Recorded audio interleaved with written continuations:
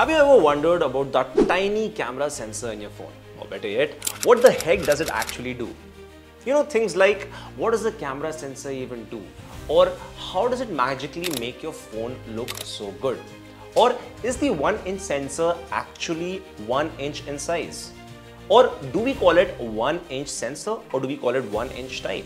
Wait, is there actually a difference? And finally, does a phone's camera sensor function exactly like a DSLR's? Or is it more? Or is it just a digital wannabe? If you're still scratching your head wondering what is all this, don't worry, we've got you covered. Welcome to another episode of Fiiber, where today we are about to burst some tech bubbles and show you that the gadgets around you might not exactly be what you think they are. So first things first, what exactly is a sensor in a camera? A camera sensor is a tiny chip inside your phone that actually captures the light and turns it into a digital image. It's like the eye of the camera that sees the world and transforms it into a picture or a video. Cool, right? Okay, so now we know what the sensor is. Let's talk about the size of the sensor size, because trust me, this is where things get pretty interesting. The sensor size is basically how big or small the sensor is inside the camera. Think of it like a canvas where all the beautiful details of your picture get painted. Now, the bigger sensors, the better it is for you. Because a bigger sensor captures more light, and guess what? More light is equal to clearer and sharper images, especially in this, oh no, it's so dark moments. But here's the catch. A smaller sensor might struggle in low light and might keep more stuff in focus. Like when you don't want the background to look blurry. Sometimes a blurry background is the vibe, right? But now let's get to the fun part, the 1-inch type sensor. Ooh, that sounds so fancy, right? Like we're dealing with some DSLR-like magic.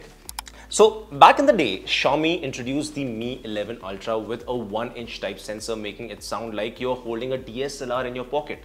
But hold up. Did you actually think it is 1 inch? It wasn't. Nope. You see, back in the good old analog TV days, I'm talking about the pre-HD era, the TV sensors were measured by the diameter of the tube, not the actual area that captures the image. So when we hear the 1-inch type in smartphone marketing, it's like saying that you're driving a sports car, but it's actually a go-kart. Still fun though, right? But the truth is, the usable diagonal of a 1-inch type sensor in a smartphone is actually closer to 16 millimeters, which is 0.63 inches. So not even close to 1 inch. But here's the kicker. When brands like Xiaomi, Oppo and Vivo talk about those sensors, they don't mean it literally. They mean 1-inch type, which is more of a marketing gimmick that makes you think, whoa, you know, the phone has a DSLR sensor. Now let's dive a little deeper.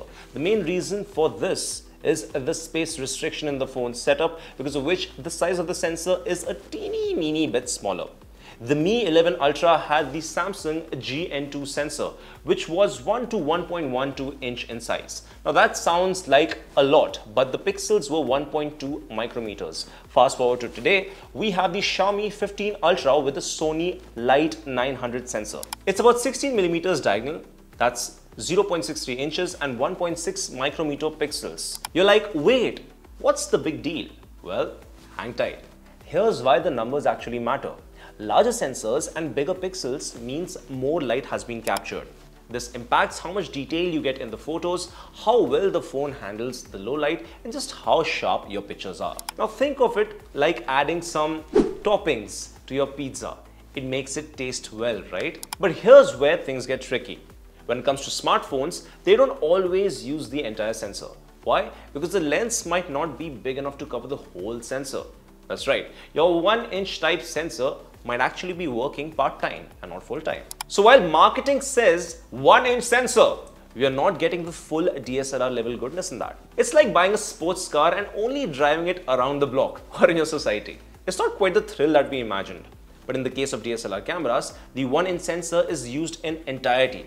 Often it is paired with high-end lenses and the image processing is more optimized, meaning the images look more natural, vibrant and even clean. In smartphones, it's a different story altogether. Even if a smartphone has a 1-inch type sensor, it usually doesn't use the full surface area. Now this is due to several limitations, primary being the space restriction, and in addition to that, that could be the lens size, the camera module thickness, thermals, meaning how much heat a camera can handle, and the image processing power. That means how it can make your photos better, vibrant and clearer and even more real.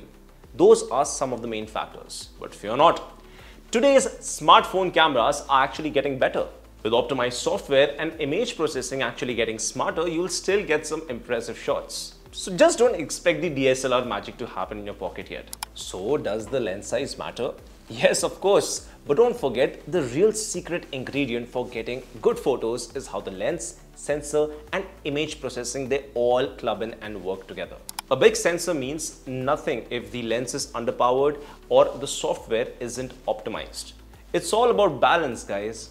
So next time someone says, oh, my phone has a 1-inch sensor, you can just smile knowingly and say, 1-inch type, right? If you learned something new today, don't forget to like, subscribe and hit that bell icon so that you never miss out on the tech fun here on Fiiber. This is HBR signing off, catching you in the next one.